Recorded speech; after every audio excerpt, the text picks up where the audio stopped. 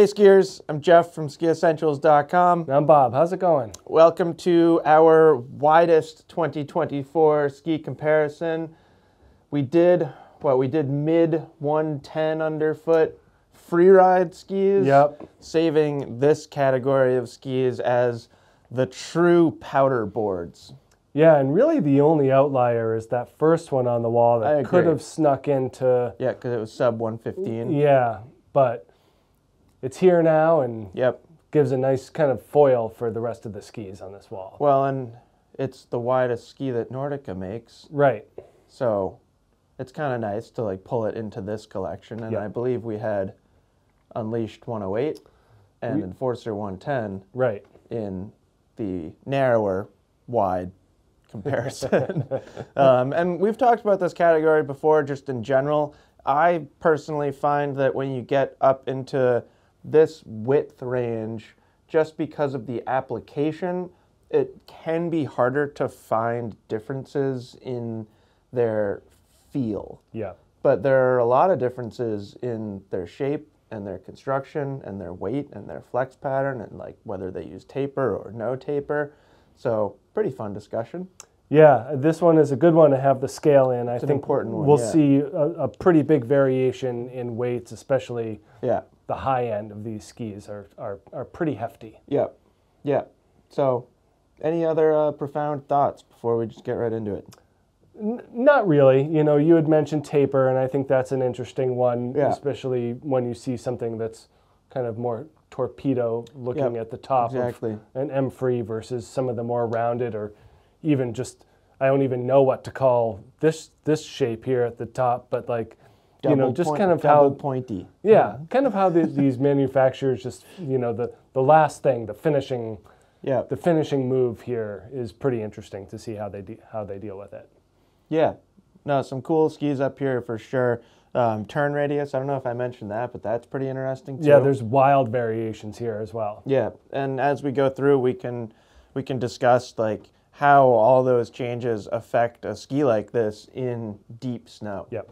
So with that said, let's get things started. This is the ski that Bob was referring to over here. This is the Unleashed 114. So could have snuck into that 115 and narrower comparison. And kind of an interesting one to start with because I feel like this ski differs quite a lot from at least most of the skis on your side of the wall. We are going narrowest to widest if you didn't pick up on that.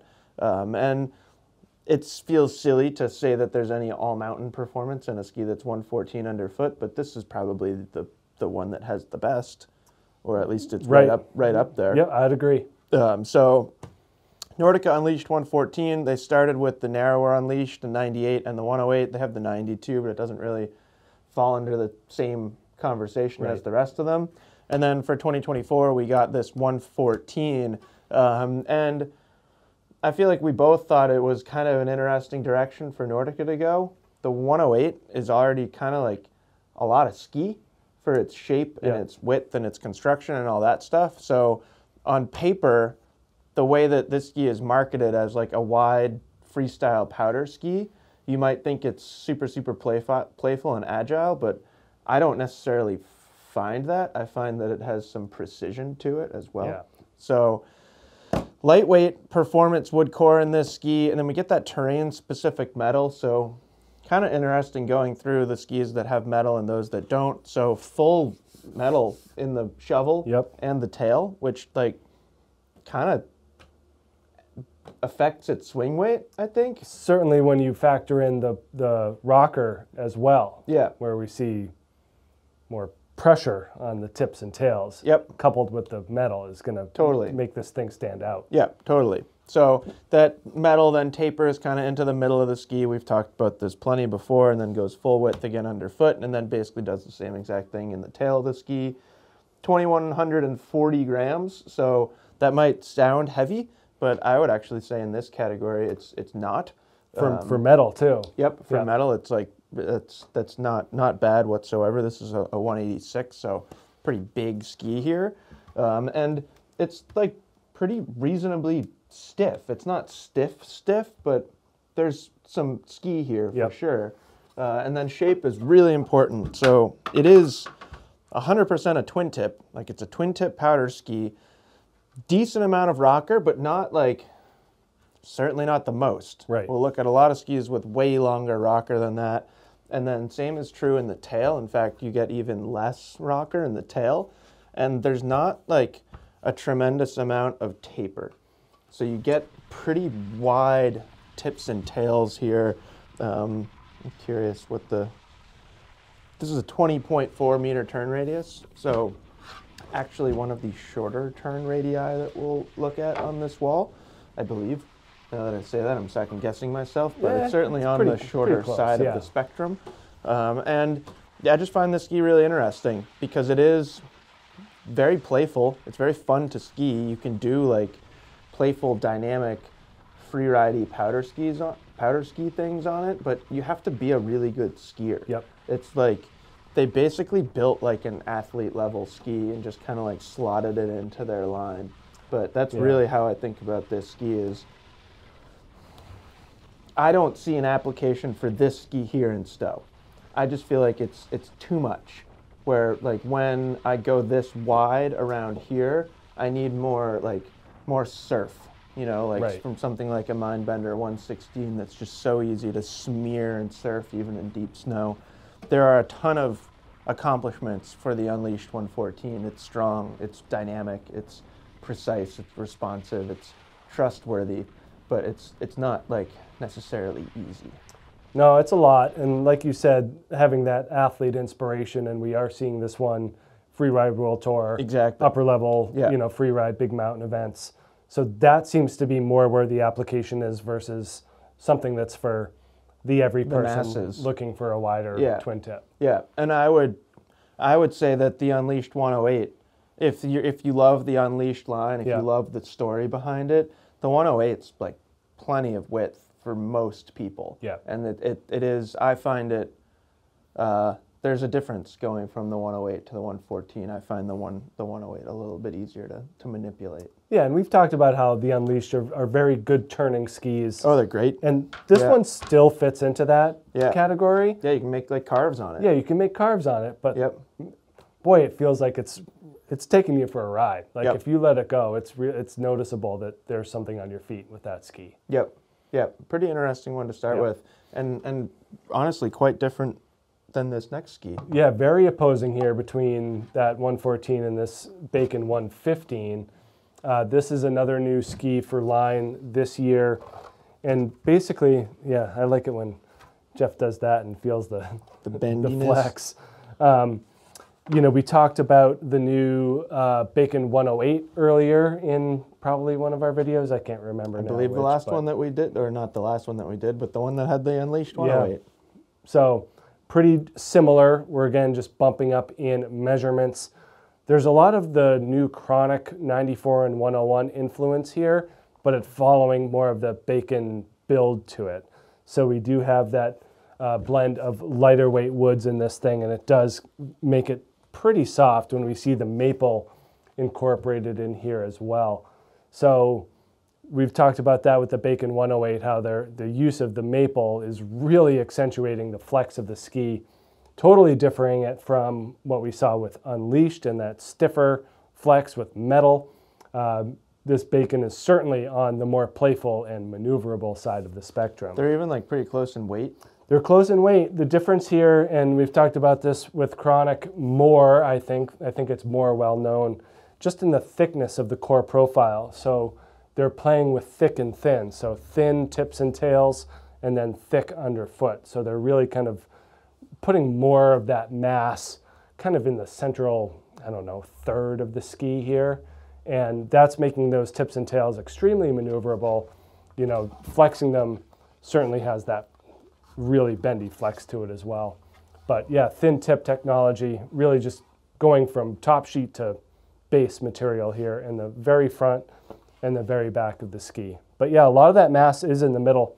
So it feels like relatively sturdy underfoot, but has that capability of being maneuverable. And we're gonna see more rocker in this thing than in that Unleashed. Starts down a little bit further. not quite as much splay. You don't need it as much when they're so bendy. You know, the flex of the ski is going to allow that thing to bend up and really plane over the ski. And then pretty similar in the tail. You know, pretty darn symmetrical profile here in this one. Yep. And then just that rounder taper shape overall, you know, very much in that playful zone.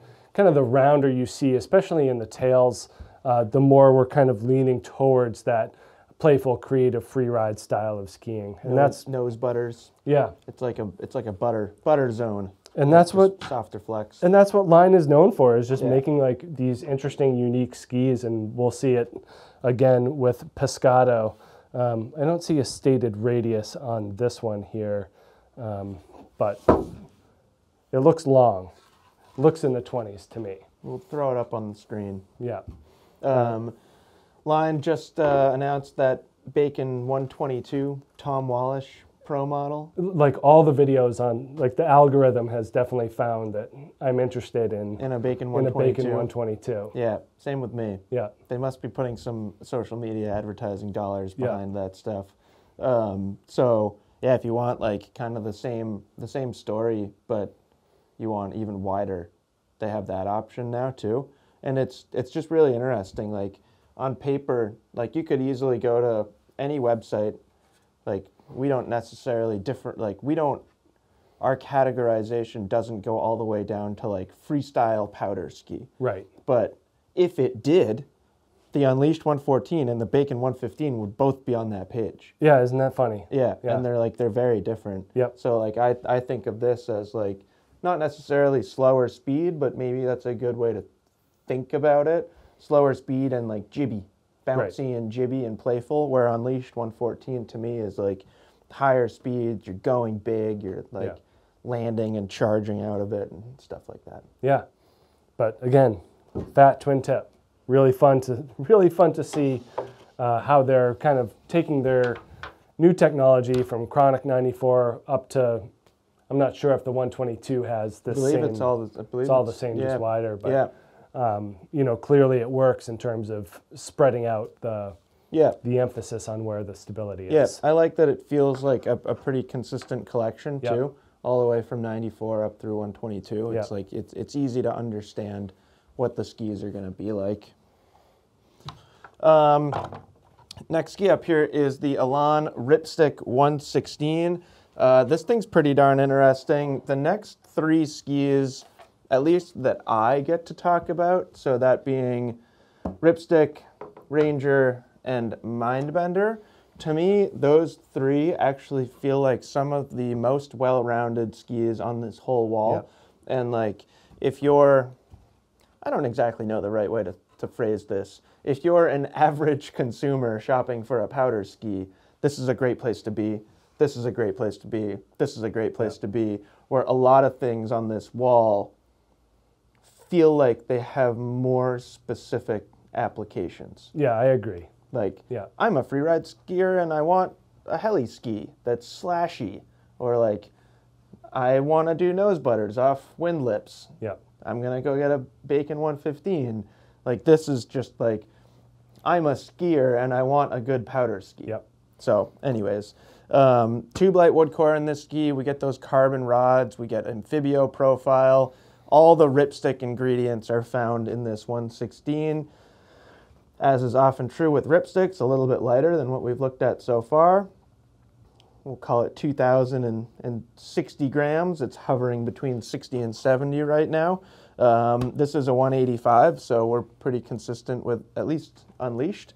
And I want to look at the shape here in a second, but before we do, I think it's interesting in the Ripsticks when you get up this wide because they get a little stiffer. Yeah, again, they kind of experiment with that thickness of the profile as well, where they're putting more material in there. Yeah, and like we find that with the 96 to the 106. Yeah, like the regular 106. Yeah, like it's pretty stiff. Yeah, exactly. Yeah. And like I feel like it could be like a little bit counterintuitive, where when you look up into 116 as a width, your mind just goes to like playfulness. Like you would think the progression would kind of be like the opposite, but it's sort of not.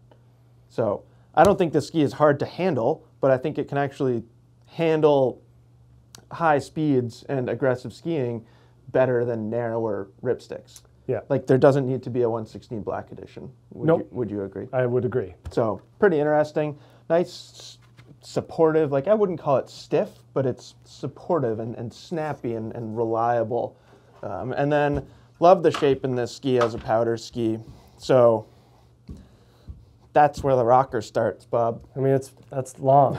You can definitely see as Ripstick progresses how that changes as well as the taper. Yeah, so very, very long tip rocker here.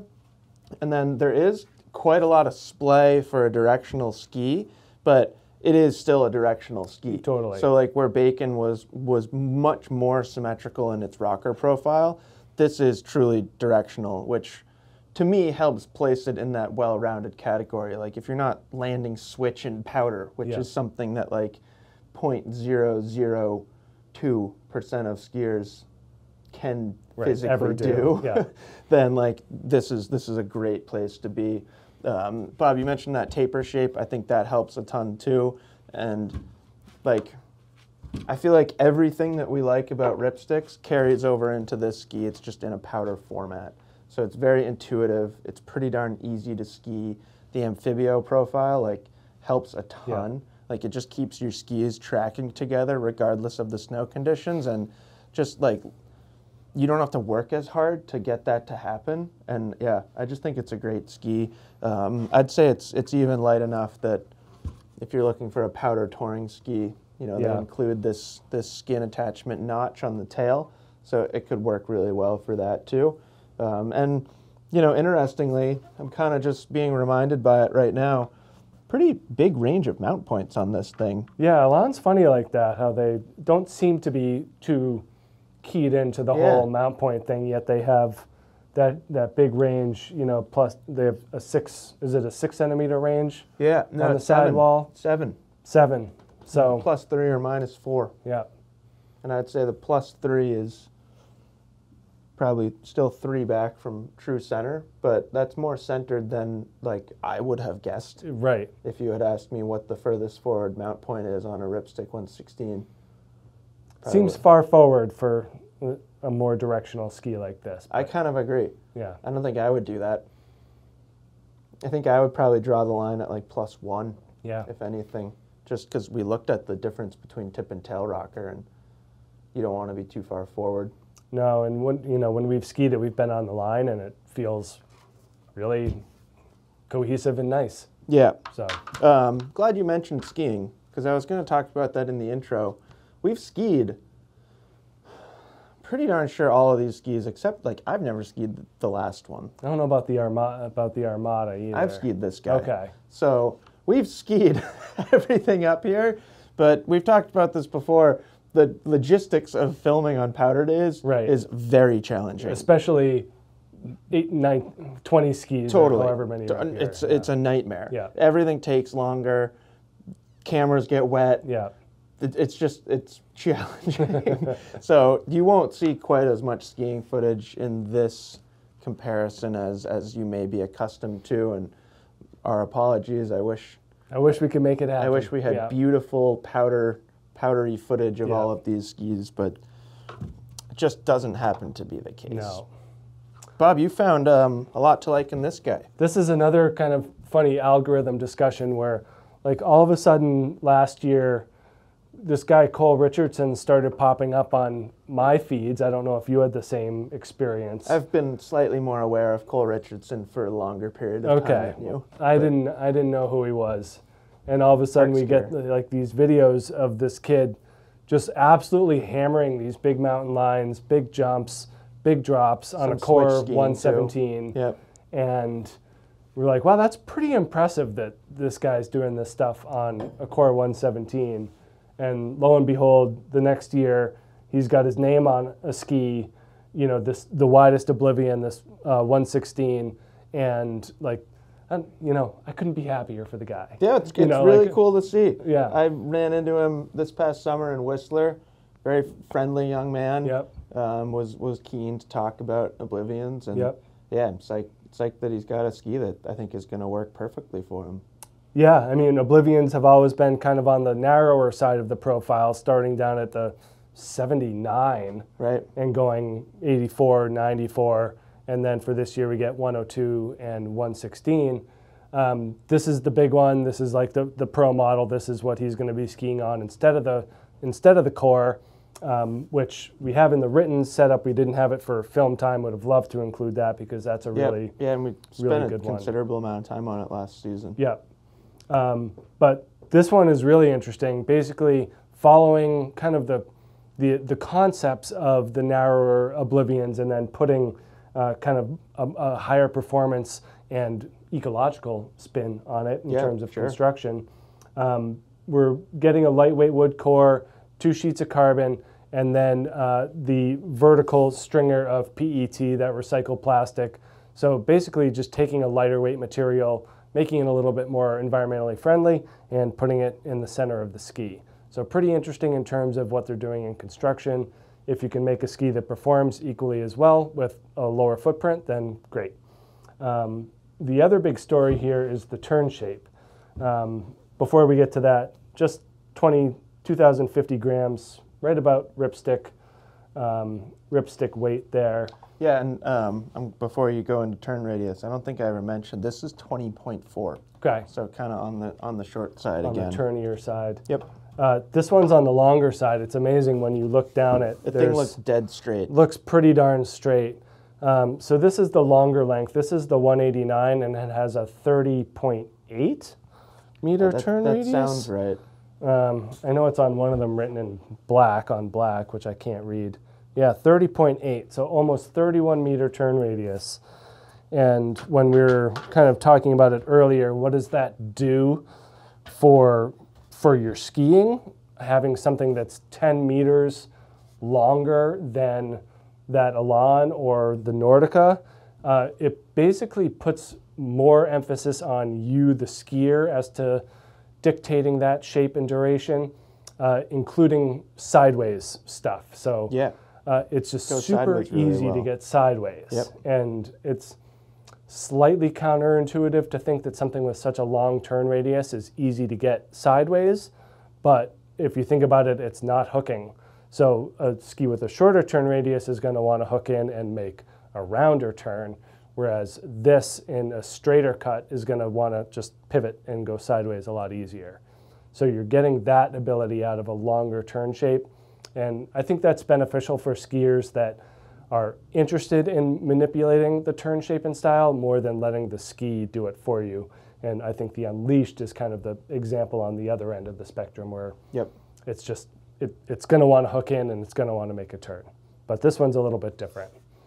And then like the other Oblivion skis, there's not a whole lot of taper going on here. You know, the edge, it would have to, you know, to achieve that turn radius. So, you know, the widest part of the ski is very much towards the front.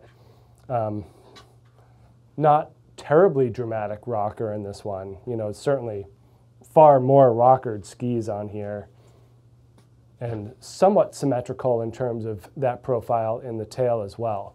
But again, not a lot of taper. You know, you're just not going to get it out of a straight ski like this. So really interesting construction and shape. Certainly sets it apart from the other skis on this wall. Kind of interesting to see, like, you know, I feel like we were talking about Unleashed 114 being somewhat athlete-driven, and I would say this is 100% athlete-driven. Interesting to see both of them not use a tremendous amount of rocker, right? Which is perhaps reflective of how good professional skiers are. Right, they don't need it. They're like, I don't need rocker, like I need camber for landings and stuff like that. So I just thought that was interesting. And like, kind of like that Ripstick, we do get carbon in this one, so it does have a little bit more stiffness, really consistent flex in this ski. Yeah, you can bend it. Yeah. I can't remember who it was, but somebody, I think it was a head athlete or somebody, recently posted a clip of just like turning on this. I saw that, groomers, and it looked great. They're bending it quite a lot, and I thought that was a cool visual. Of like, yeah, it's really straight, but like it's not just a plank. You know, there's some manipulation available here. Yeah. But very excited to see this new ski come through for 2024. Yeah, you took a strong liking to this one. Yep. Yeah, just more of that traditional style, yeah, which I think is pretty interesting. Yep. And the next ski is one that I have quite a lot of fondness for. This is the Ranger 116, and I feel like I've mentioned this before, but I really like the Rangers. I really like the 96. I really like the 102. I really like the 116. There's one that I left out that I don't particularly mesh well with, that being the 108. It just has like a little bit too much of like a big mountain vibe to me. So I find it interesting that, like, at least for me, the 116 shares more like feelings with the 102. I just think that's like an interesting thing that I've experienced. Oh, this is my favorite Ranger. Is it? Yep. Perfect. So it's built the same. We get a poplar and beechwood core in this ski. We get shaped TI underfoot, but I feel like in this ski, it's so short that, like, it's almost just for binding retention. It's definitely adding a bit of like vibration damping and strength just underfoot, but it's not extending much into the rest of the ski whatsoever. It doesn't like hinder the flex at all, like the narrower ones where that metal kind of extends into the flexibility zone. And I don't know if you've noticed on this, but that notch, it's huge. It's huge. The flex cut. Flex cut, thank you. It doesn't even say that on here. That was just straight out of memory. Nice. But yeah, it's a lot bigger on this ski than it is in the other Ranger skis. Yep. So I just find this ski feels like it has a massive sweet spot to me, which is similar to how I feel when I ski the 102.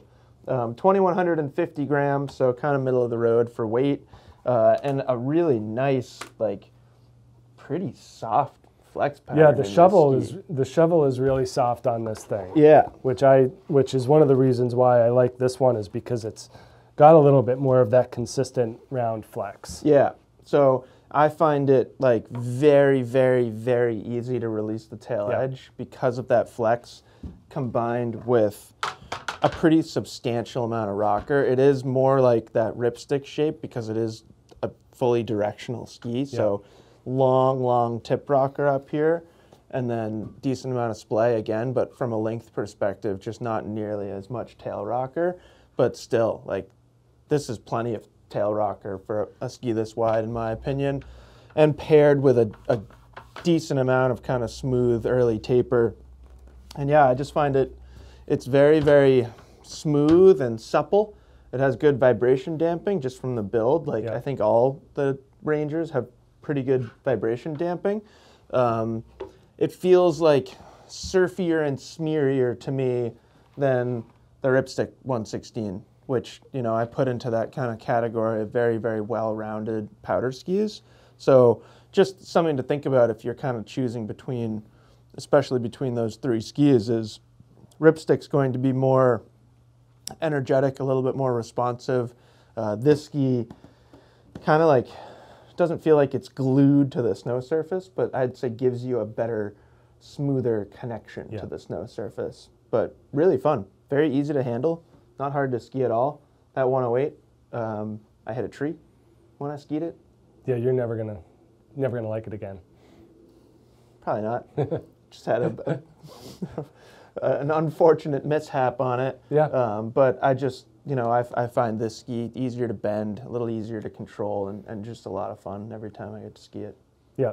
No, I agree. I think that with Fischer, with the Ranger, that kind of what they intended to do is highlighted in the 116. I think so, yeah. And the 102. Yeah. I know I get along better with the 102 than you do. And in Fischer's defense, I think if I lived out west, I would love the 108. Right. I just we don't have the ideal terrain for that ski. Yeah, this one, I like this. A little bit of an outlier here. Yeah, and I have some thoughts about this one too. This is the Armada ARV JJ 116, and this is the ultralight version. So they do have an ARV 116 heavy version. Yep. And so this shares pretty much all the same footprint and technology, just with a lightweight Karuba wood core, and that's it. So they've really pared down the construction. put in lighter weight wood, and just made it a lot easier to ski. And as a result, more playful, more mobile, more maneuverable. You know, and in a vacuum, a lighter thing is going to float better than a heavier thing. So if you're, you know, if you're not terribly aggressive, I think that this is going to be a better choice for a lot of different skiers. Yeah, I think like that's yeah, totally. There's like a few like really ideal applications. One is a less aggressive skier. The other is like freestyle ski touring. Right. Which is like an interesting niche of skiing. Yep. But we're under 2,000 grams. I think this is our first sub 2,000 gram ski. You know what, Bob? It might be the only. Nope. I have You have at least one more. You have full confidence? Yep. Okay. 1,882 grams here. And one of the other cool things about it is how we're getting their smear technology in the tips and tails. Eerily similar, Jeff, to what we're seeing in fellow Amer Sports ski Atomic Bent Chetler 120. Now, Horizon tech. hold on just a second. Okay. I believe both technologies existed before Armada was absorbed under the Amer umbrella. All right. So I don't think we can like be... Well, then can we blame this on that? No. Okay.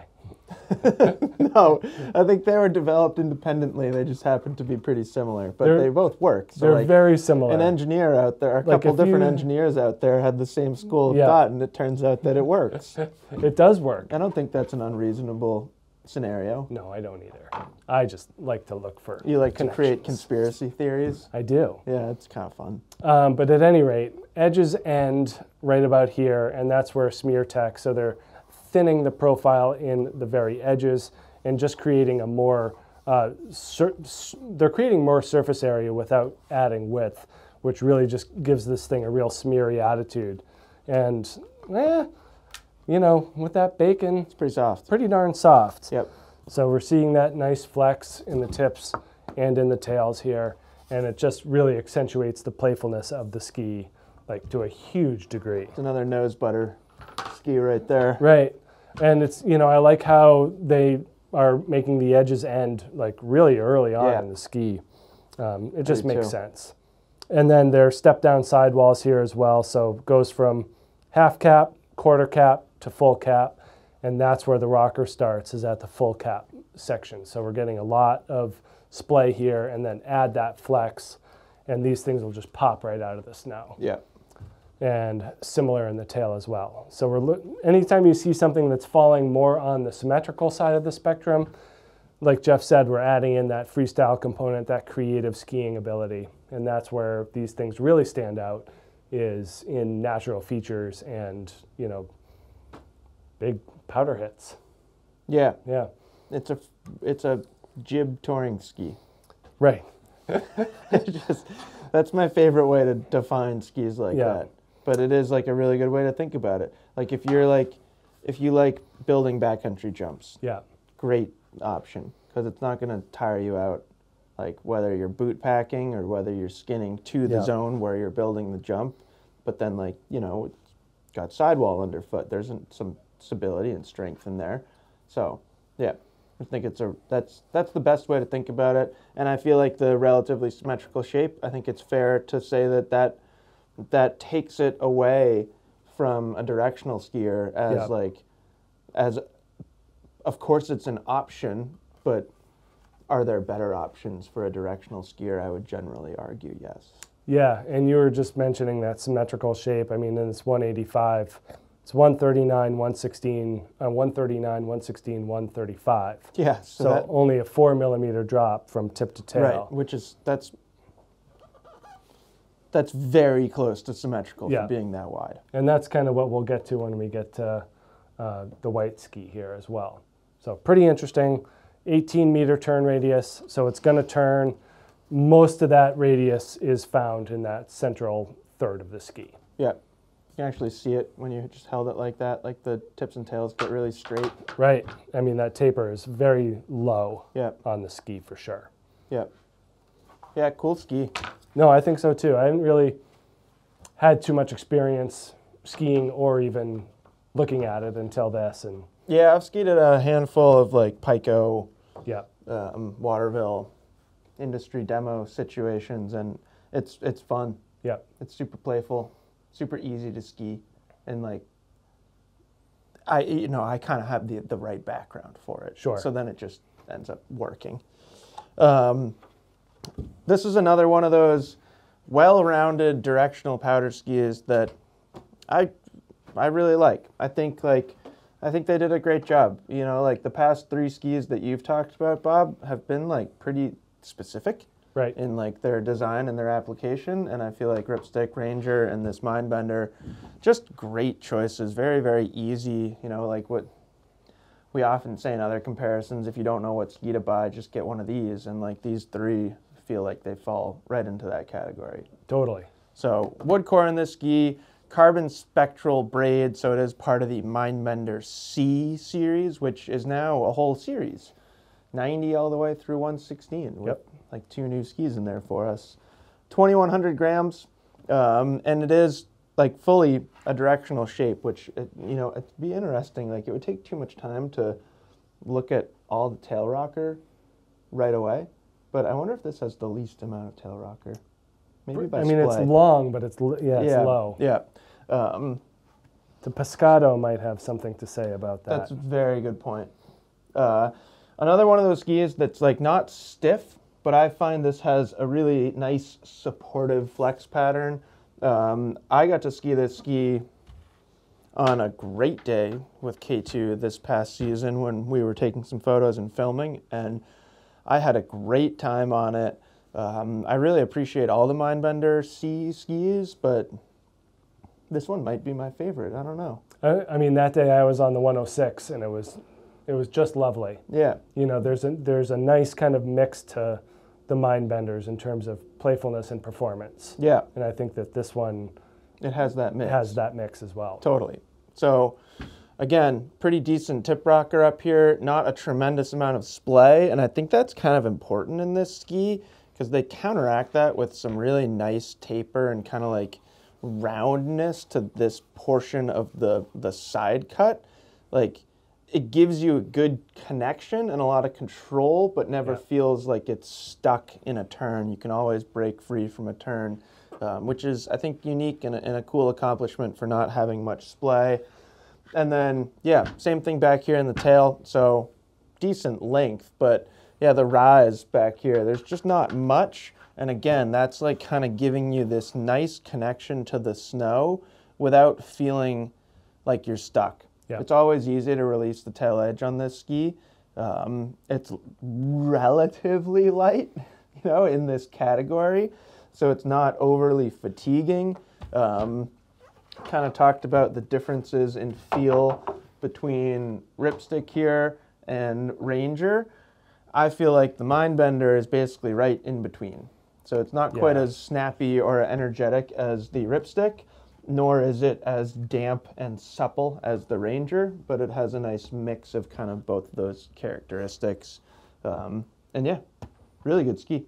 I think it's great to see it kind of trickle down into the 106 because there's a bigger application for the 106. There's more people that can buy that and justify it, but this is a good one. And I would say this would be not to say it can't be a West Coast powder ski, but I would say for somebody that lives here in Stowe, if you want a really wide ski to put in your quiver for those special days that we get infrequently, this would be a good one. And I think like that's kind of, I felt the same way about Ripstick and Ranger here.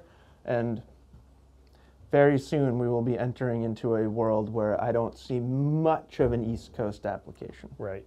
So, Mindbender 116C, great ski. Yeah, and one of the better looking Mindbenders, I would say. I love this one. Both top and bottom. Not that I'm wearing like the correct branded sweatshirt, but it sure matches my sweatshirt nicely. The sidewalls. I don't know if you remember, I have an outfit that exactly matches the Ranger 116. I do remember that. My green 686 pants and my Kesley sweatshirt. Yeah. And I'm exactly color coded to the Ranger 116. They gotta like, these brands need to get together and come up with some coordinate outfits. These things. Yeah, I know. Is this the ski that you're saying is sub 2,000 grams? I believe it is, but there's others as well. So this one I remember being light, but not lightest. This is a DPS Lotus 117. I know, it's right there at 2,000. So it's... No, it's under. It's jumping. It's under 2,000 though, for sure. Yeah. 1980. 1980. This one basically uses the older Alchemist construction. So a blend of poplar, paulownia, and ash in the wood core. Really kind of mixing and being sophisticated with where the wood is located, even putting like the ash insert into the center of the ski and then keeping it lighter on the edges. So interesting blend. And then we get their 2 carbon laminates as well, really just stiffening this thing and making it very consistent from tip to tail. When you put them in wider, so if you think about like the carbon in, what is it now, or it used to be the Pagoda like piece 90 or something like that, narrower, then it starts to get a little bit more flexible. As it gets wider, you're just going to lose some of it just due to spreading that material out. Is Kaizen the word you were looking for? Well, Kaizen is, but now that only goes down to 100. Right. So I was looking for something narrower. I think you picked the correct comparison. Okay, good. But yeah, this one basically has the old Alchemist construction, and then the Lotus turn shape is more similar to C2 than RP, or rather, what is it now? Rocker and something else. I don't know. Don't get me confused. Sorry. With DPS names. But yeah, already confused. 21 meter turn radius in this Lotus, and a real dramatic view into the world of taper. So super thin tips and then widens down here, very much on that dramatic side of the spectrum. If you kind of oppose it with the Oblivion 116, where this plane basically would just go straight. So this distance here on this Lotus is really, really accentuated. And that just makes for smooth flotation in the snow. So it really gives you good rise when the widest part is brought down into the ski. Allows this part to basically continue, unmolested through the snow, and then you get into the float. So that's going to make it really pop out. They do keep it kind of straight in the middle. When we're looking at the kind of what you think of DPS in terms of really dramatic rocker with a short turn shape, this Lotus shape is a little bit different.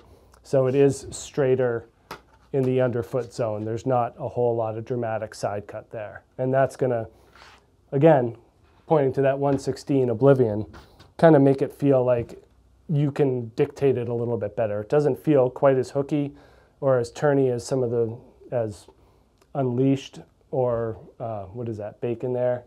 Like it won't just jump into the turn, it'll ease into it. And then taper in the tail as well, starts well back into the ski and then just nice gradual shape into the tail.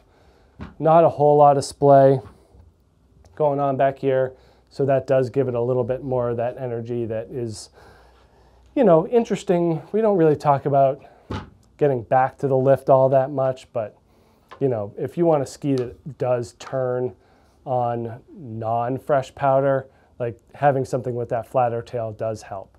So that's where this thing kind of comes in hand. But overall, really, really floaty, especially due to that dramatic taper and the use of carbon. So pretty interesting ski from DPS. I could see you owning a Lotus 117. I forget what the bigger one is. They got a much bigger one that would have gone over there, through the wall. Yeah. Yeah. You want that one instead? If I'm gonna be on a really 117 or higher, then yeah, probably. Just go all the way there. Yep. Just put it in your quiver for all your heli skiing trips. All of them. Yeah. All 0. Yep. They're coming. But great skis. I mean, I really like these carbon-powered skis, DPS. Yeah. The heads, they just kind of fit my style a little bit, where I like the agility and power without the extra weight. And that's kind of what I find is a benefit for that Lotus skier. Yep. Moving on to Black Ops 118, very different ski. Totally. So we're back to another kind of athlete-inspired ski here. You can thank Chris Logan and Parker White for the existence of this ski. Two fantastic skiers, both very, very strong, both known for skiing fast and going big. And if you didn't know anything else about this ski, if you take that information home, you have a good sense of what this ski is all about. It's stiff and it's strong and it's powerful and it's supportive for a professional skier who likes to ski really, really fast. Interestingly, the build is pretty simple. So poplar wood core in this ski. We get rubber in the tips and tails. In fact, you can feel it. There's like a substantial amount of rubber up there. And then just fiberglass. So like the recipe isn't too complex, but I would say the result of those things is pretty darn impressive. So 2,550 grams in this Black Ops 118. So that's a lot of ski. It's a lot of weight. And like it's heavy enough that if you're not a physically strong skier, don't even think about it. I actually really like this thing as much as I just talked about how I like the light and mobile skis. I like this ski too. I had a blast on it last year. It's a bit of a handful just from the weight perspective. But I think that is countered by a few things. So it's not like leg breaking stiff, which helps a ton. In fact, like the amount that you can bend the tail down there is really nice to have. So it's not so stiff that it's gonna kill you or wear you out like super, super fast. I think that's just coming from the weight. It also has a lot of rocker and a lot of splay. So maybe not like the longest tip rocker that we've looked at, but a very rounded shape to its rocker. And that's gonna help you float a lot. It's also going to basically reduce the length of your effective edge in anything but the deepest snow conditions. And I think that helps a lot. And then really like the same is true in the tail here. So we get a lot of splay in the tail. There isn't much taper really, but there's enough splay back here that with the kind of compliant flex pattern, I think that helps quite a bit. You know, if it was flatter and if it was stiffer with this weight, it would be punishing. Yeah. But because they build in that reasonable flex in the rocker profile, I actually think it's really fun to ski. This length, this is the 186, this has a 25-meter turn radius. Nice and long. We're not quite like Oblivion length and turn radius, but it is, it's pretty darn long. So really, to me, the best way to think about this ski or who should be skiing it is speed. Like I think it's best for somebody who skis really fast and needs a ski that's going to be supportive of that, but it still allows you to do like super playful things. So it's kind of like Oblivion, where like it's gonna go sideways really well because it's not tremendously shaped. It's gonna let you drift and skid and smear and dump speed if you need to. You'll see Rossignol athletes do really impressive backcountry jump tricks on this ski, and it absolutely can do that. You just have to remember that weight. Like I would feel a little bit uncomfortable spinning on this weight, but that's me, and I'm closer to like 160 pounds rather than I would venture a guess that Chris Logan's 200 plus, more like your size. Yeah. So really cool ski, and you skied it and had a blast. Yeah, last year Rossignol Day we had some good snow. You know, it wasn't like deep. Nope. 5-6 inches, something like that. But I'd say that's accurate.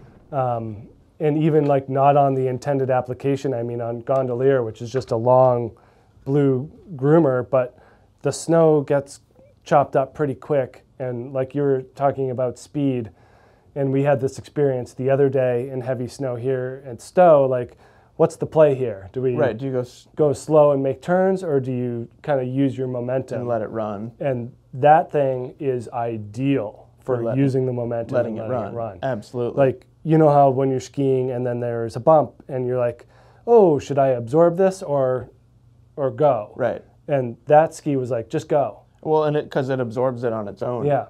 But I remember like, as heavy as it is, feeling fairly unweighted on the ski because you can just skip over stuff. Yes. So it's an interesting contrast. No, and I think that's kind of what I was getting at. I think it's really important that they counter the weight with a reasonable flex. Yeah. Because then it feels like suspension. Yep. Which like you can use to your advantage, and that's a perfect situation. That's a perfect example is when you're just like okay, like this morning, my legs are like shaking right now. Yeah. We weren't skiing powder skis this morning, but we were skiing some pretty challenging snow conditions. And honestly, like in situations like that where I get really tired, that's where I benefit from a ski like this. Yeah. Because there will come a moment where I'm just like, okay, I can't turn anymore. Take me to the bottom, and I just point the skis downhill and just let the ski absorb everything in front of it, and then I'd stop when I hit a groomer. The other thing I remember about that day last year on the Black Ops was... Remember your lower national jibbing? I remember that. That was fun. But I also remember going past people very fast. Yeah. Like there was, like no one was even close. Yep. You know, it was just one of those days where you got the right thing for the right job. Yep. And you just let it go, and people were flailing. Yeah. So. No, it's cool. And that's a fun conversation of like, when does a really heavy ski actually make the skiing easier? Yep. And that would be the scenario. Yeah. And you can pretty much say the same thing for this next one. You know, it's very kind of that similar concept with this Dynastar M-Free 118. Basically, you know, Rossignol and Dynastar are sister companies, but they're obviously building the skis differently. The construction is pretty different, but kind of they achieve very similar things with the speed and tension. Yeah, I feel like this has more freestyle influence in it, and this has more like Freeride World Tour influence in it. We're not dropping a ton in weight here, 24.19 in this Dynastar, so I think that this is the second heaviest ski on the wall. And yeah, it's got some substance to it. I like to think of this as the ski designers in Chamonix in France, looking up at the mountain and saying, what can we build to get from the top to the bottom as fast and as confidently as possible? Yeah. And that's where they come up with an M-Free 118. We see a lot of these in Freeride World Tour competitive athletes, kind of similar to what we're talking about with Unleashed, and that kind of moving up on the chain of being something that these athletes are really enjoying in these big mountain environments. And M-Free 118 certainly is that for Dynastar. They do use their hybrid core in here, so poplar in the middle, and polyurethane on the outside. So you get that just incredible smoothness and quietness out of the build. That's the contrast between this and the Black Ops 118, is just that use of polyurethane just takes it a little bit lighter and a little bit smoother, and just really keeps the ski kind of engaged and on edge, just slightly less playful and a little bit more business oriented. And then tip shape, we kind of alluded to this at the beginning. This is probably the sharpest tip shape up here. And what that's going to do is just cut through the snow, as opposed to something like that Rossignol, which a little bit rounder, that less early taper. It's going to float really well, but it's not going to really just knife through and cut through. So that's where the smoothness of this, and especially from like a powerful and aggressive standpoint, makes a lot of sense. But pretty cool stuff.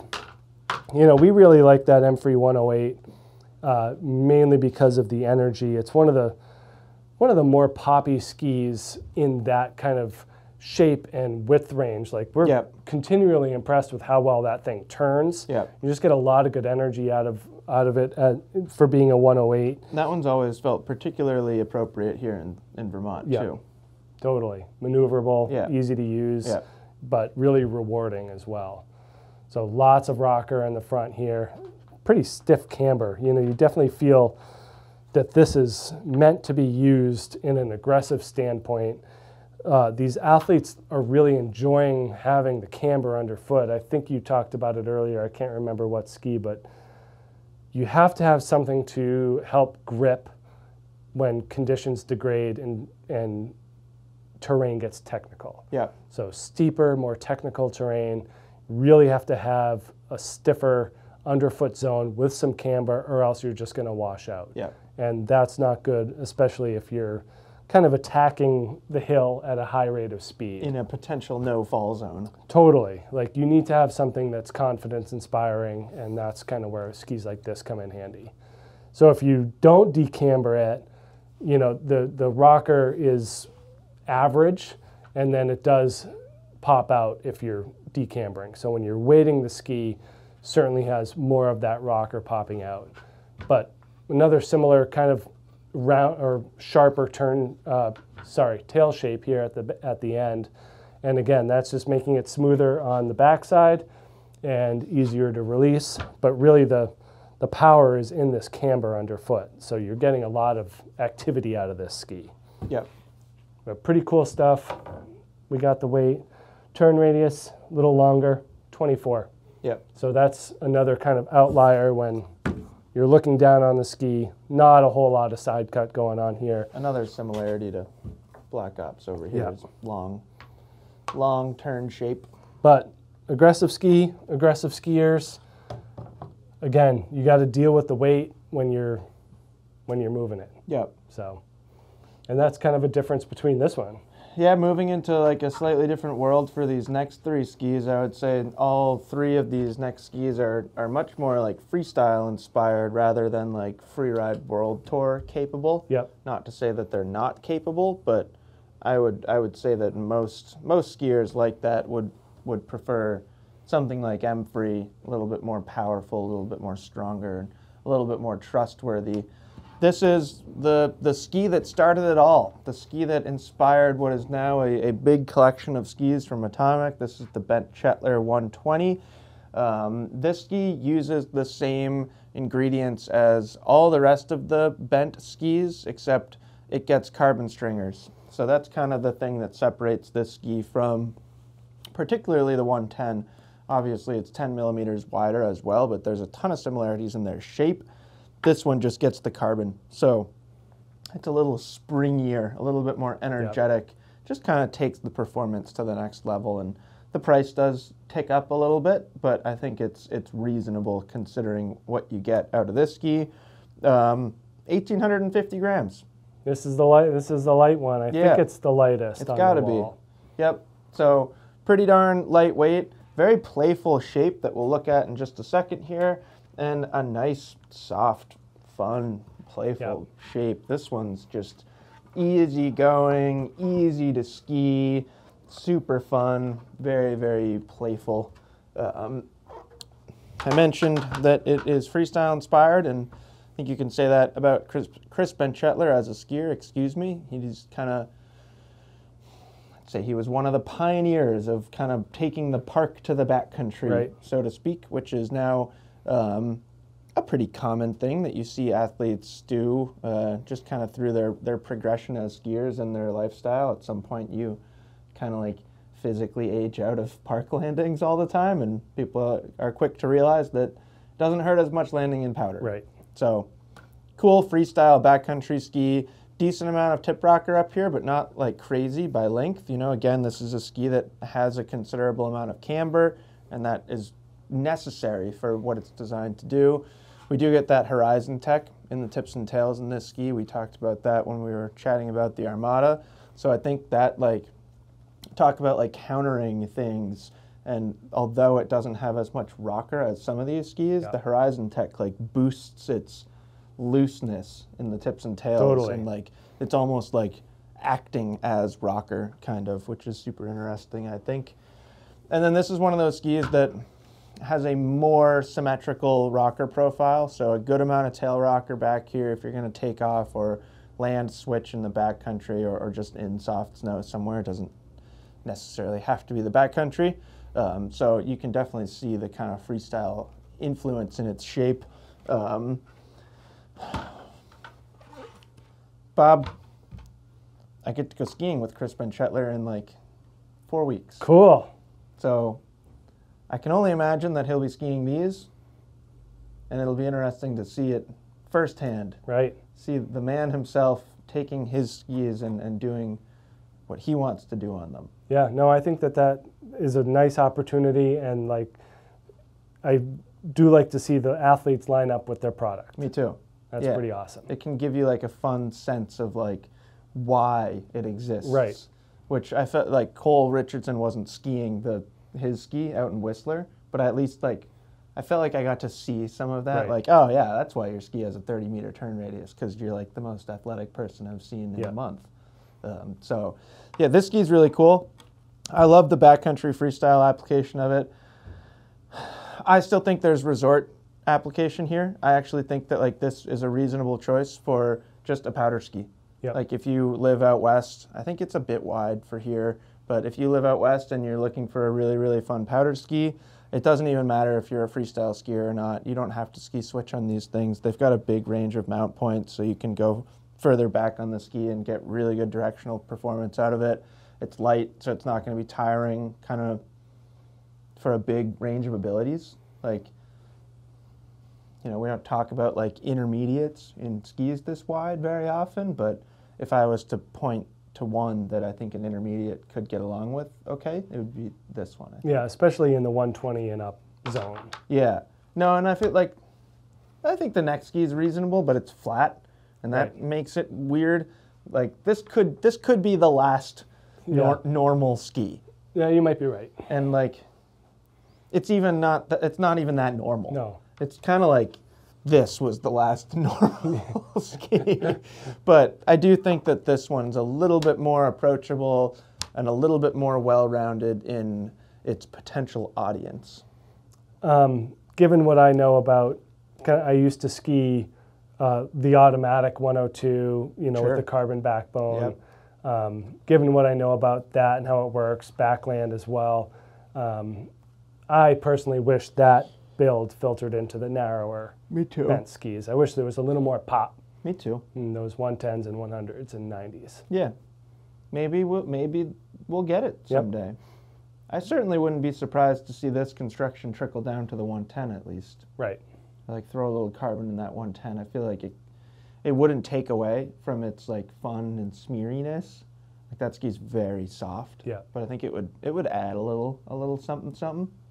And then I would worry a little bit about putting it into the 90 and 100 just from a pricing perspective. Yeah. Like if that ticked the price of those skis up $100, then I think that would be a challenging decision to make for a time. I know. I'm being selfish. Yeah. I understand. I want what I want. Yeah. Like a Ripstick 88 Black Edition with no vapor tip. I know. How hard is that? Still, you're never going to get it. And kind of an interesting transition into, Jeff, our first Candide in a comparison. No, we had the 101. Are you sure? In the twin tips? In the wide twin tip? Well, I apologize. Did we not? No, maybe we didn't. I can't remember now. Oh, boy. I somehow don't think we did could because be right. They weren't, like, announced yet. Yeah, maybe we, like, mentioned it in the narrow twin tip comparison. Either way. I don't remember. This is exciting. You're probably right. Whatever. This is exciting. This is a Candide AK 121. This ski stands out from everything else on the wall. We used to be able to talk about it with Nocta. We can't do it anymore. Yeah. But having zero or reverse camber doesn't really exist industry-wide anymore. It's funny to think about the transition between going from like Volkl 1s and 2s and 3s that were just like super bowed out. They weren't even flat. They were full reverse camber, where at least this is flat for a reasonable portion of the ski. Yeah, and Nocta used to be that way. Excuse me. We do have the system binding plate on this one, so probably going to have to subtract 200 grams. 2100 probably. Yeah, so about 2100 grams in this ski. We are built with that blend of Paulownia and poplar, so a little bit lighter, a little bit snappier. Carbon in here as well. So we do get good energy out of the ski at a lighter weight. But the big story here is how these things sit together. And the weight might keep it from pivoting naturally.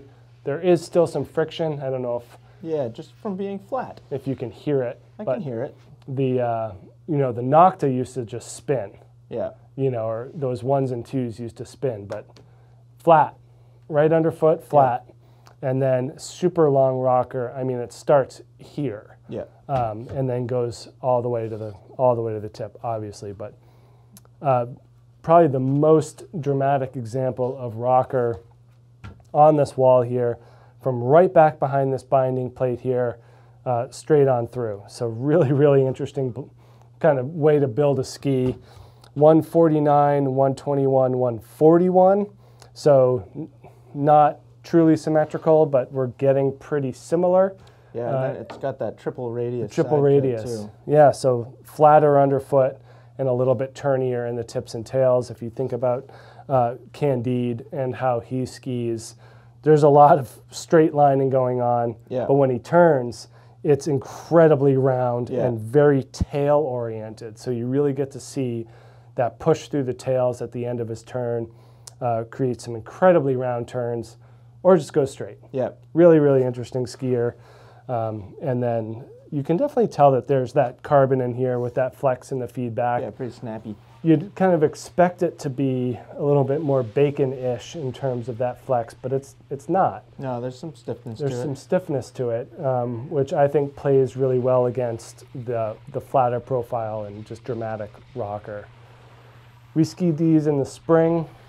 I usually think that slush and spring conditions is not a close second, but it's the second best for testing a powder ski? Second best for testing a powder ski. I think that's fair. And when you get on something that's this flat, you initially notice how easy it is to spin. Yep. So it's very unique and very specific feel to these skis versus anything else on this wall, where just shifting directions and being playful with the snow and the terrain is incredibly easy. Yep. Like, how easy is it to just get this thing to spin? Like when it's like you have to like adjust to it. Yep. Because you'll just keep spinning around if you're not like ready to go straight again. Yeah. It's pretty interesting.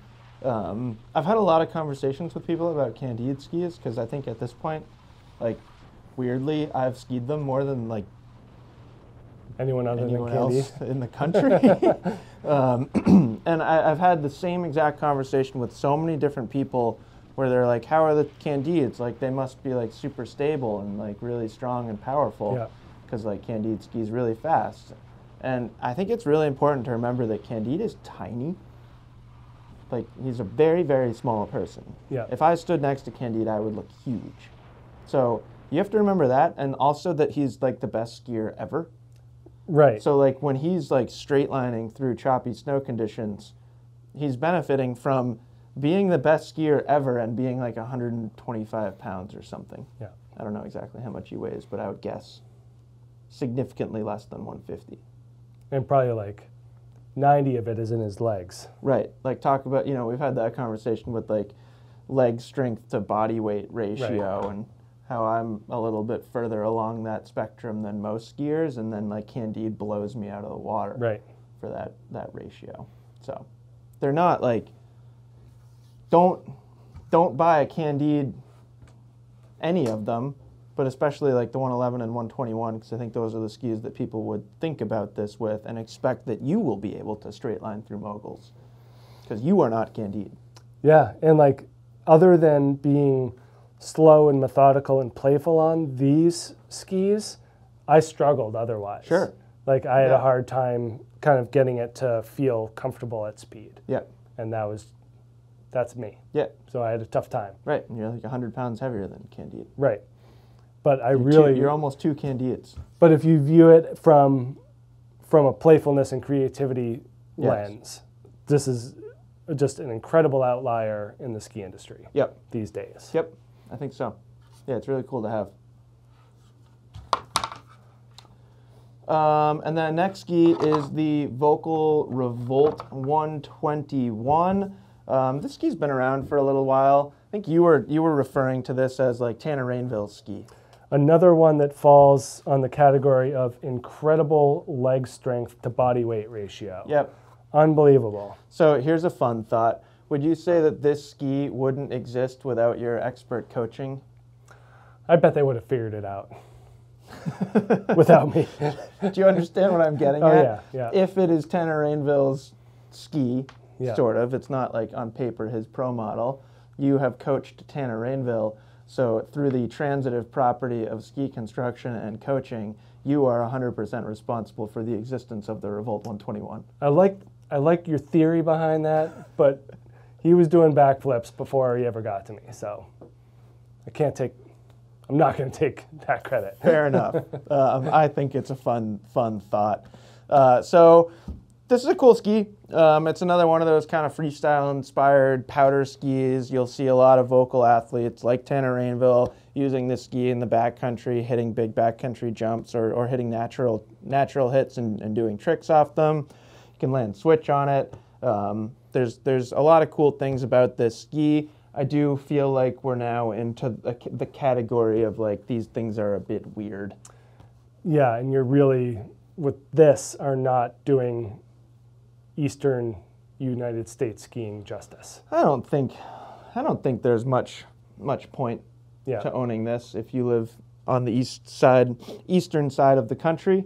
I don't want to tell people that they can't do whatever they want, because that's what's so fun about existence and individuality. But I, at least, probably wouldn't ski this. In fact, fun conversation, if I was shopping in the Revolt line for myself, I wouldn't go over the 104 for East Coast skiing. Yep. Because the 114 is like a different animal. That's like a stiff, kind of like big mountain charger ski. And then this, I think, is just unnecessarily wide. Where, like, actually, the Revolt 104 is, like, fits right in. Pretty darn good powder ski around here. So, anyways, simple build in this ski. All the Revolts are pretty simple in how they build them. Just a multi-layer wood core, some fiberglass, 2,300 grams, so not the heaviest ski that we've looked at so far, nor the lightest. I think simplicity is, like, fair to say about the construction. I think things get a lot more interesting looking at shape. So lots of tip rocker in this ski. One of those skis that has like a nice finish to the rocker too. Just probably like the most splay. Extra, yeah. So you're gonna get a ton of float. Really nice just having like that tip shape. It gives you a ton of confidence as a skier. Yeah. Like your tip's never gonna dive. Never gonna dive. Yeah, which is like a very nice feeling. And then pretty long rocker back here in the tail. The thing that I find most interesting about the tail is the aggressive amount of early taper. Yep. So we'll actually see something similar with the Pescado, where with the swallowtail, that's allowing the ski to kind of sink in the tail. This is basically doing the same thing by taking out surface area in the back of the ski here and pairing it with that rocker. It's letting the ski sink a little bit. And also the aggressive taper here is allowing for a lot of edge release. Yep. So it gives this ski a very, very surfy, smeary, slashy feel. It's one of those modern, new school, freeride powder skis, and a very even, round flex pattern. There are much softer skis up here, but take the rocker profile on this ski and with a pretty even flex pattern like that, and if you want to do like nose butters over a roller deep in the backcountry, this ski is one of the best choices. So I think pretty simple. There's not a ton of frills here. It is an interesting giant powder ski. Yeah, they definitely do the dramatic shaping justice. You know, with that rocker, that tip splay, you know, that taper in the front, excuse me. Well, it feels important too. It's another one of those things where like they're countering the heft of the build. Like if you took this construction and just made like more like that Candide shaping from a side cut perspective or taper perspective, then it would feel a lot more like this, where with this shape, it feels more playful. Yeah, I mean, it's a substantial ski from a heft and construction standpoint. Yep. But yeah, the rocker and the profile certainly make it stand out. Be a different thing. Yeah, super important. I'm going to give you this one. I want that one still. Okay. Because I just want to double check down here. I don't think you're going to get a radius off of it. No, I'll find it and put it on the screen. Neither short nor long. Looks in the middle. Just because that side cut starts pretty low. I'm going to say it again. I kind of wish they would build these in Europe. Yeah. I know I've said that before, and I know like I've had this conversation with people from Volkl, and like they want to also. They literally don't have like the production capabilities to do all of their skis out of their current European factories. But I at least feel like I don't really care with the 96 or the 104. But I feel like when you get up to here, if you were able to build it with slightly more advanced construction, it might take some of the weight out, and I think that could be a beneficial thing for this ski. All right. But it's like, these are superficial wishes. Yeah. Fun stuff, though. Black Crow's Nocta gets a redo for this year. Kind of what we talked about with the Candide and how the Nocta used to be the one that was fully rockered. Now we have camber. Yep. So that's one of the big changes for this year. Little bit different of a construction. They've added Polonia to the core, so it does lighten the ski a little bit. It's poplar and Polonia mixed with fiberglass in there. So it's a lot lighter than I would have guessed. Yeah, just over 2,000 grams, 2040 in this 185. And what you're getting now is a little bit more energy, a little bit more mobility from just an edge-to-edge standpoint. The older Nocta was very much like that Candide where you were spinning and floating and drifting.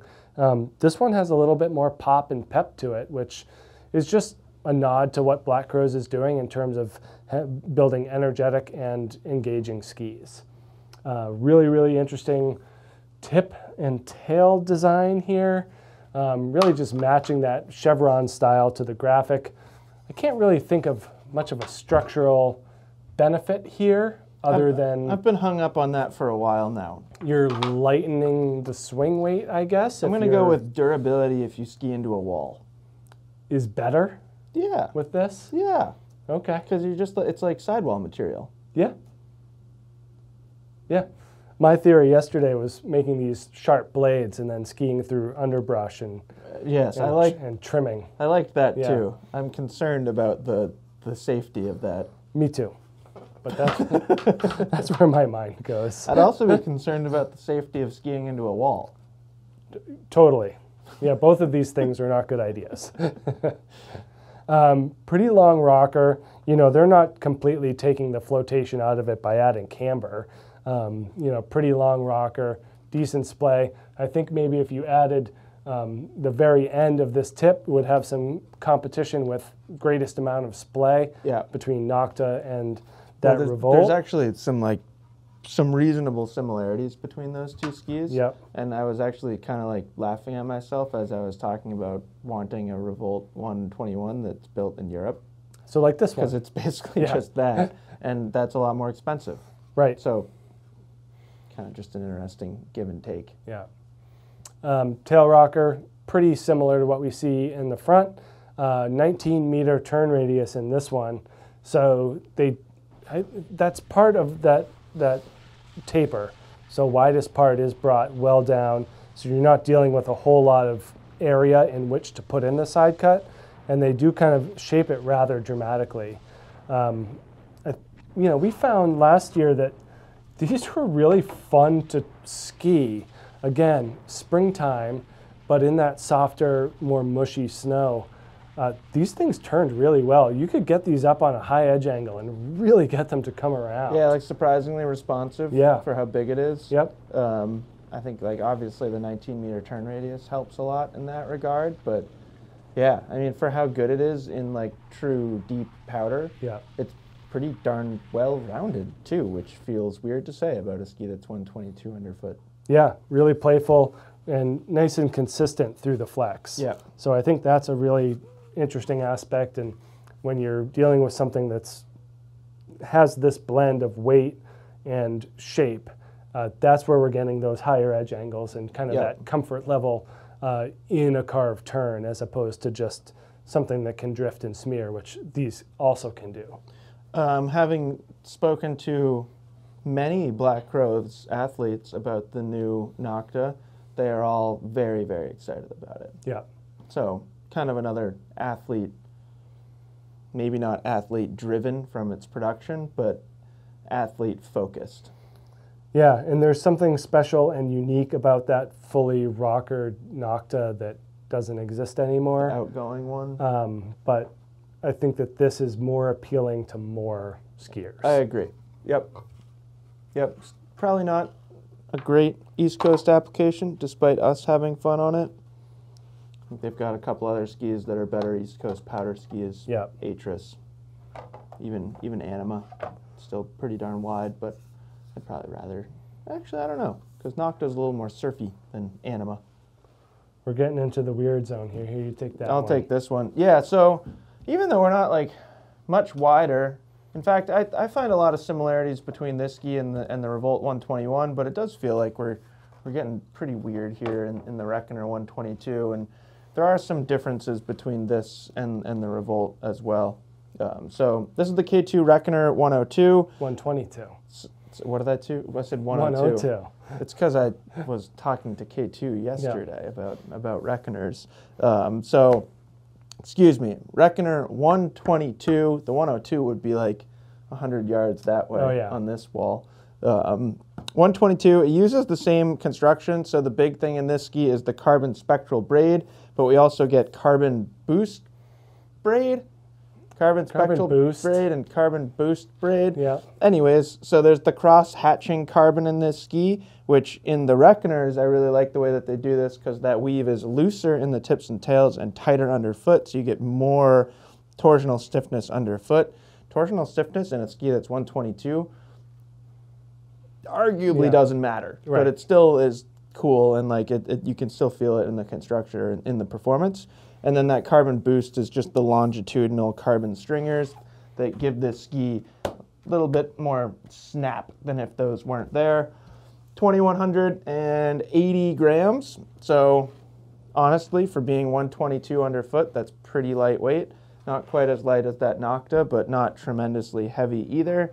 And then you saw a little bit of the flex, but that's the true flex. This is easily one of those super, super soft skis. Might not be the softest ski on the wall, but it's pretty darn close. Yeah, I mean, it's Reckoner through and through. I mean, that is consistent all the way down through the narrower models. Yep. So very, very soft flex pattern.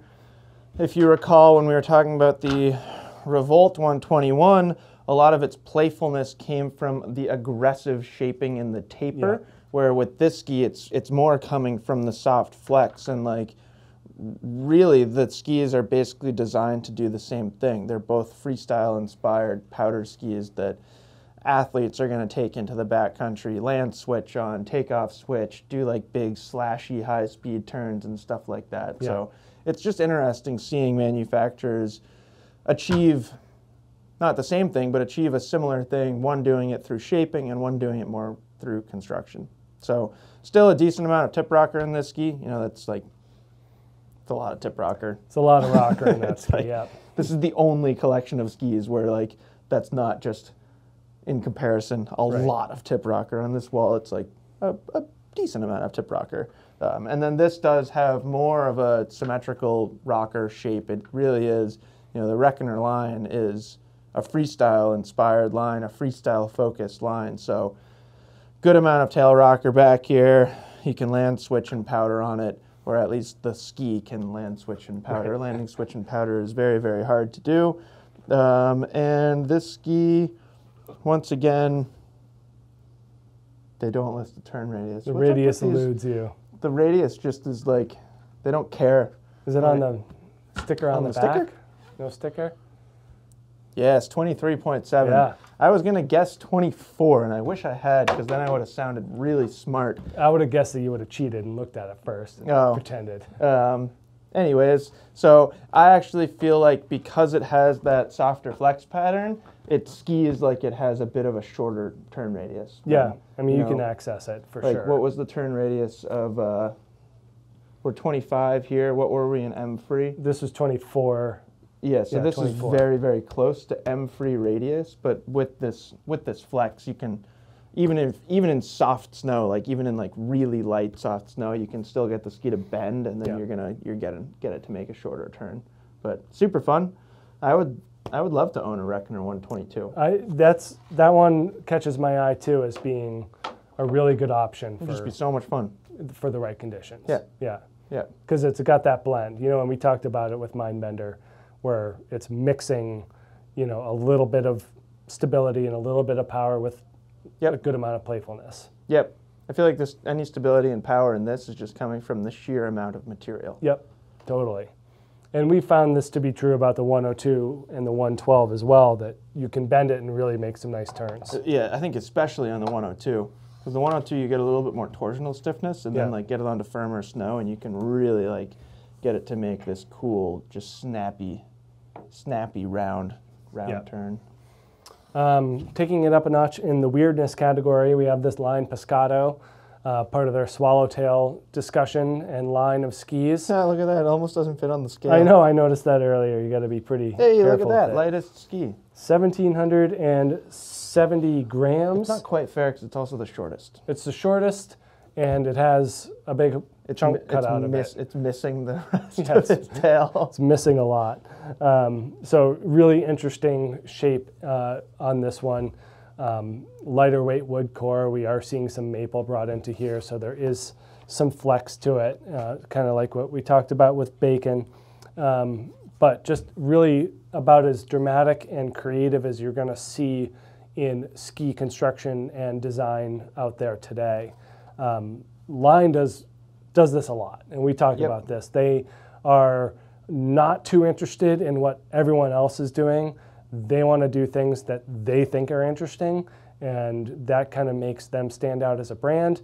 And it also makes kind of each individual ski experience different and engaging in its own way. You know what they say on their website? They say this is the best powder ski in the world. I mean, I'm not going to argue with that. I think that's like a cool reflection of Line. They're very bold. Yeah. Going to make bold statements. I like it. Yeah. 158, 125, 144. So massive dimensions on this ski. A huge shovel. Huge shovel. I think it's a shorter radius. This is another one we're going to have to pop up on the video here. But the swallowtail, and you talked about this earlier. I forget which ski. Oh gosh, tapered tail. I don't know. At any rate, it allows you to be more in the rear of the ski. Revolt? I think it was Revolt. Maybe 121. Revolt.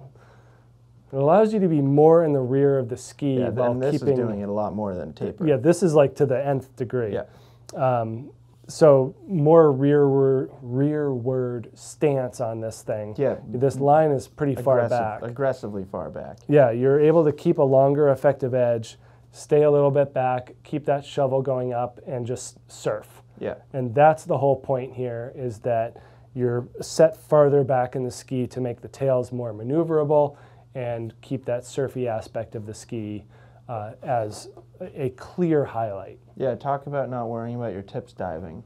Yeah, and there's quite a bit of rocker here as well. So low, really smooth, long splay here. Combine that with that 155 in the shovel, and again, it's not sinking. Yeah. Interestingly, just like the Sakana, it carves really well, even though it's 125 underfoot. I know. Super weird how they do these things. It's almost like skiing two mono skis. When you look at a snowboard, like a fishtail snowboard. A lot of influence. A lot of influence. Really interesting because the rocker basically, or the camber basically goes to where the swallowtail starts. Yeah. So it's a really, when you look at these new fish-style snowboard, I don't want to say new, but fish-style snowboards where the bindings are set back, super short tail, they're pretty cambered back there as well. So you're really relying on the energy of that to keep you kind of stable and grounded. And there's just not a whole lot of material back here, so it just cuts through super smooth. Yeah. There's nothing to hang up, which is why this is such an interesting and effective design when it comes to powder skis. But yeah, really specific, interesting flex. Like it's soft, it's light. Yep. You're not really, I don't think like aggression and charging is a big part of this ski's personality. No, I think it's more finesse. Yeah, as opposed to, you know, an M-Free 118, which is designed and built for high speeds and straight lines.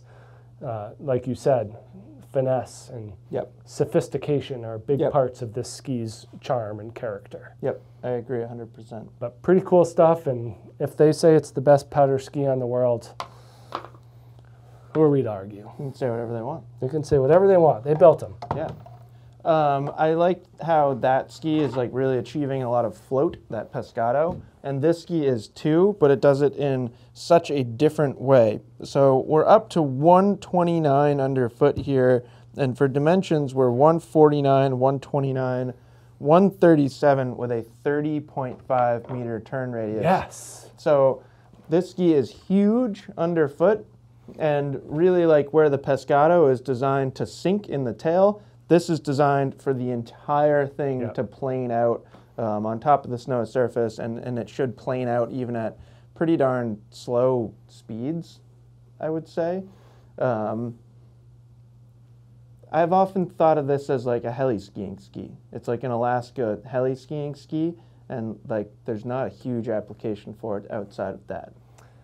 No, you have to be in the right spot. You know, I think the combination of the build, I mean, it is almost 2,400 grams. This is the 189, but, you know, it's pretty heavy. It's on the stiffer side of the spectrum as well. I think it's on the stiffest side of the spectrum. Yeah, probably. On this wall.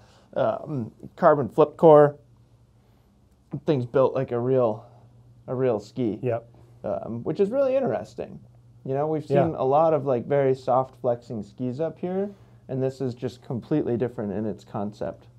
Yeah, totally. I mean, it's easy to see why that would be an ideal choice for wide open, bottomless, untracked. Go big, like go fast, go and make fast. huge, sweeping, giant powder turns. Yep.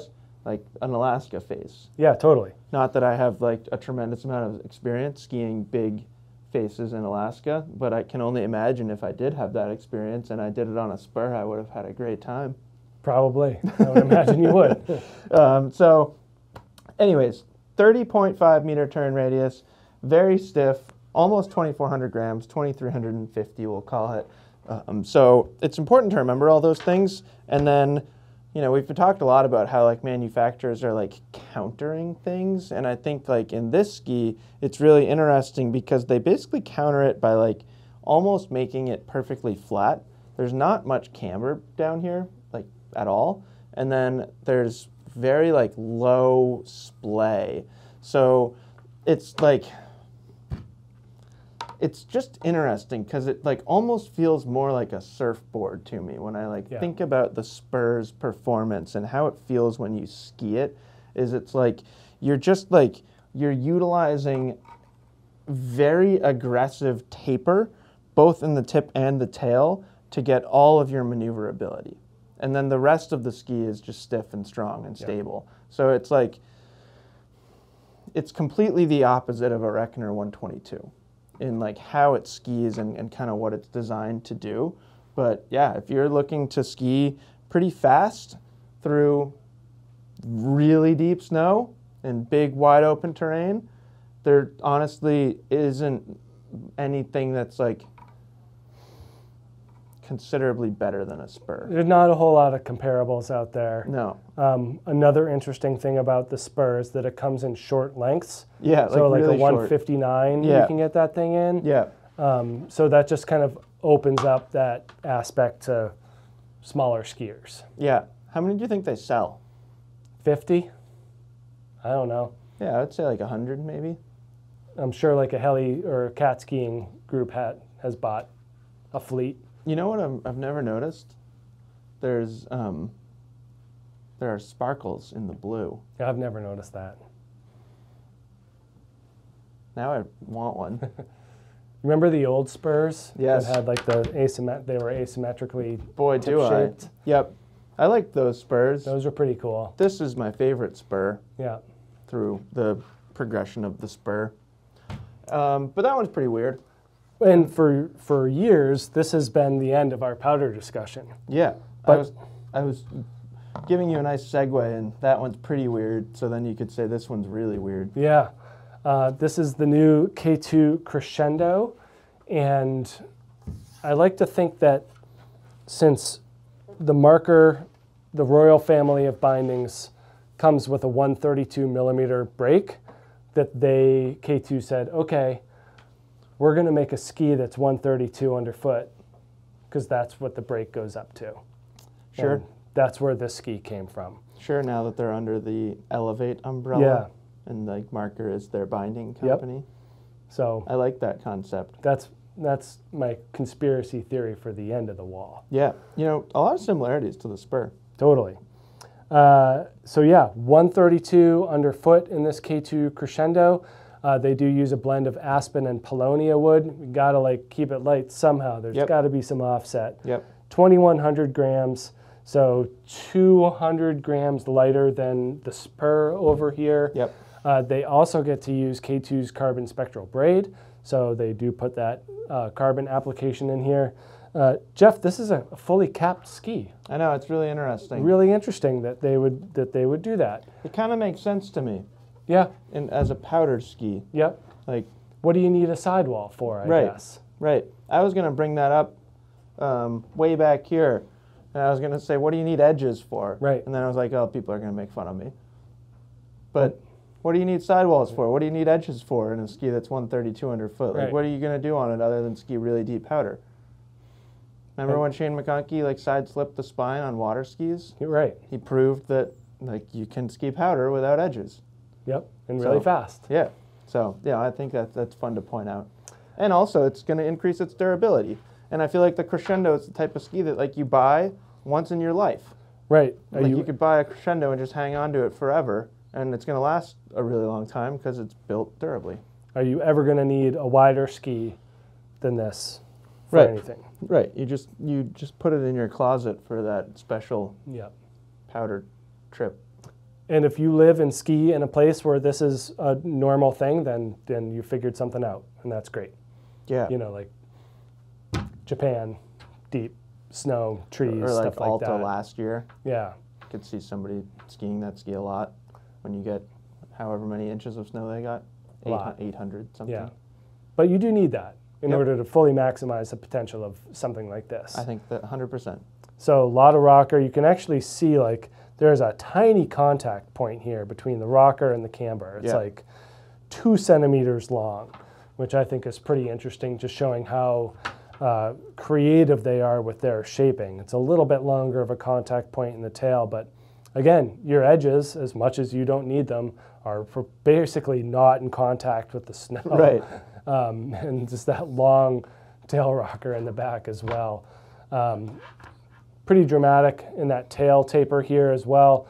So if you draw that line straight from the widest point, you're dealing with a good amount of taper length between the widest part of the ski and the narrowest part. So that's going to give you some good mobility and maneuverability, which you kind of need in something like this. 22 meter turn radius. There's less taper in the shovel. This is more kind of bulbous in the shovel here, and then more sharp in the tail, which similar to what we talked about with Pescado, you're really increasing that mobility and your capabilities of making easier turns in deeper snow. So pretty interesting stuff from K2 with this Crescendo. Yeah, super interesting.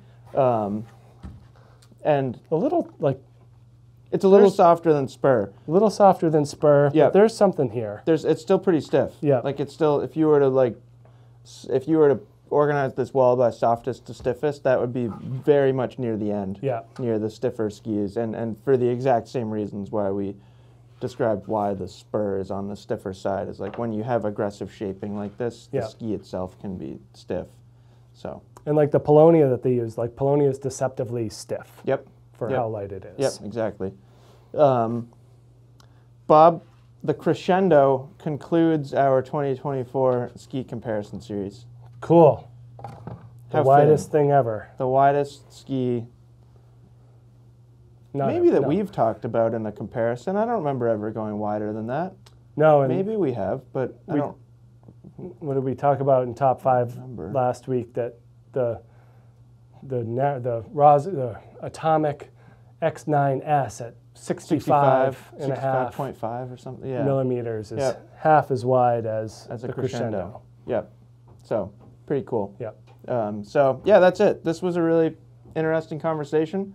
I think there's a lot, like, interesting is a good word to describe all of these skis, because I think when you get up into this category, you start seeing some fun variances in shape, and it's just like, it's cool to see all the different ways you can make a good powder ski.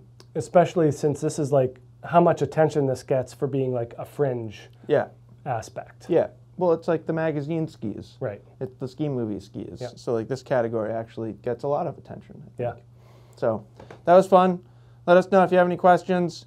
Keep your eye out for a bunch of fun on snow reviews. We've got some in-studio reviews to do soon. So yeah, we're really, now that comparison series is wrapped up, we're going to dive right into the rest of what we do. Yep. Sounds good to me. So let us know if you have any powder ski questions, and we will talk to you soon. Bye.